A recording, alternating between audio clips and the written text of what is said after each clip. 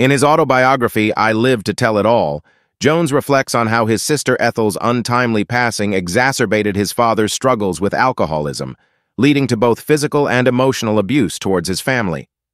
Bob Allen, in his biography, George Jones, The Life and Times of a Honky-Tonk Legend, details instances of George Washington Jones returning home intoxicated, coercing his frightened son into singing for his companions under threat of punishment.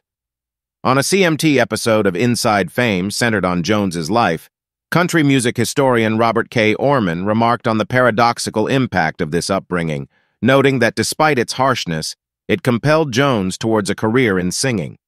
Jones himself confessed in the same program that he harbored mixed feelings of ambivalence and resentment towards his father until his passing. What is your favorite George Jones song?